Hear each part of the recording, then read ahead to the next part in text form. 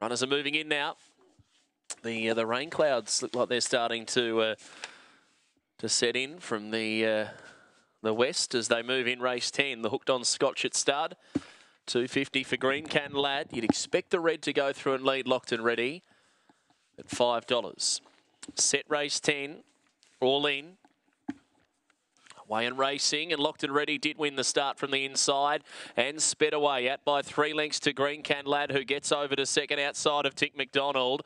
Now making ground, Miss Angel Die as they string out from Hurricane Gypsy, Victory Bazooka and Lakeview Raymond. So turning for home, it's Locked and Ready. The last 50 the concern, but a healthy advantage over Green Can Lad, who's now flashing. Here's Green Can Lad storming home and won it.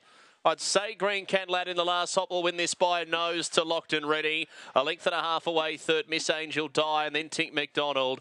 They got away from Hurricane Gypsy in the last few to clock in, Victory Bazooka and Lakeview Raymond. It's a photo finish, but Green Can Lad should get this with the momentum, 22.90. The run and the 7 goes into the frame. So number 7, it is 7165, the interim numbers, 716 and 5. And although Locked and Ready was going beautifully at the top of the lane, you just knew the last 50 was going to be his concern, and the last 50 for Green Can Lad was going to be his best 50. And they've combined to hit the line almost locked together.